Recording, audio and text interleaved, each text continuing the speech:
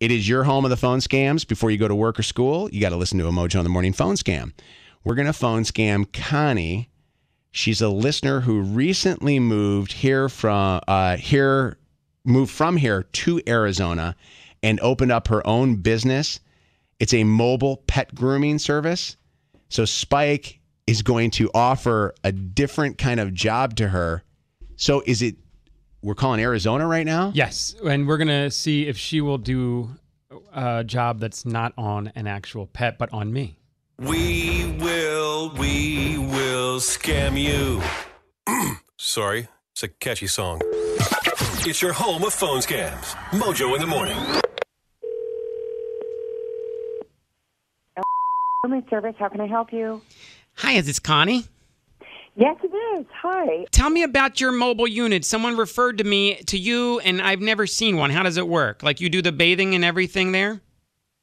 Yes, actually we do. We have everything you would expect in your regular pet grooming store, but we actually come to you with our truck that is actually temperature controlled. And can your grooming table be adjusted for height? Like you can handle any size beast?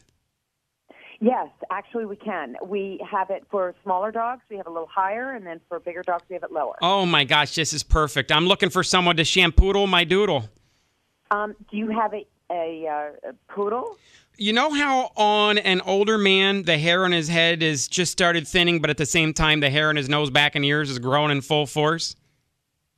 What I want you to do is clean up my look by, trimming, razoring, whatever you do with all the unwanted hair.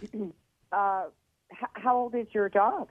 I don't have a dog. I'm sorry. It's just me. My lover says I'm a hairy mess, and I can't disagree. I mean, it's the season, it looks like I have Bruno Mars in a leg lock down there. So I was thinking I'd be too embarrassed to get shaved down at a salon, so I figured if you pull your little groomer truck into my driveway, do a little snip and buzz, and then if your clippers are steady, my Visa card will be ready. So you're talking about yourself?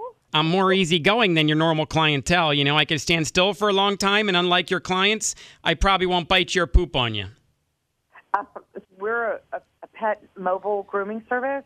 Like, I don't want, Sir, full doggy style or anything. I mean, let's be honest. I wouldn't mind a pedicure and maybe wipe the boogers from my eyes. Oh, my God.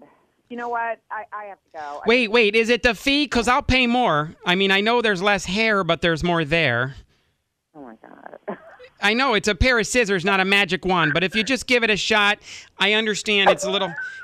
I know, it's an unusual request. I get it. But things are a little matted. I need some help, and it'll be the first day someone in the truck isn't trying to hump the groomer. No promises.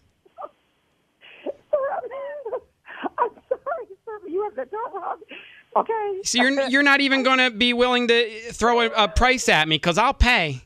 Sir, you know what? I don't have time for this.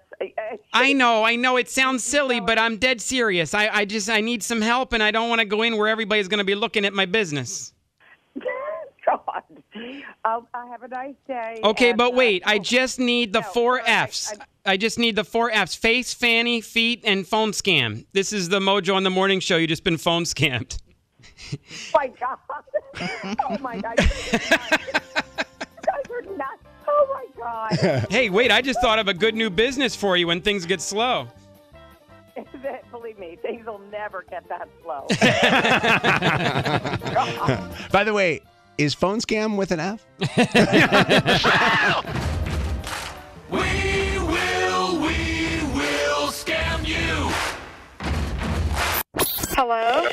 Your home of the phone scams. Yeah, hi there, sir. This is Philip Rippenclipple. It's Nick Shoemate from the apartment complex. Jeffrey Anthony from Greg Murray Appraising.